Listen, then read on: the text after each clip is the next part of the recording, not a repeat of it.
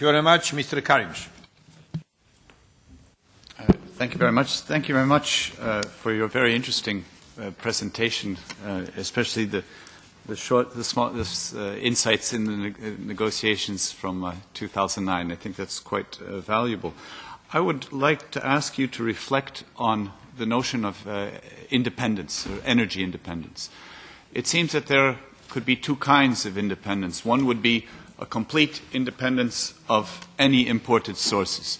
So if you think of a market like the US, if I'm not mistaken, since the oil embargo of the late 70s, the US set a goal to become energy independent. No one believed it. Now, effectively, they have achieved it via shale oil and gas.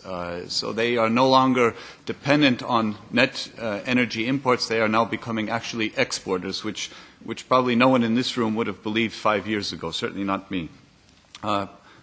Is this a direction that you think the EU should be looking at? Not talking about specific sources of energy, but on not having to import any at all? Or is the independence that you're talking about having the ability to say no, go to any potential supplier because you simply have a diverse enough, a robust enough infrastructure and a diverse enough supplier base to tell anyone, no, I don't agree to your price, your terms, your blackmail?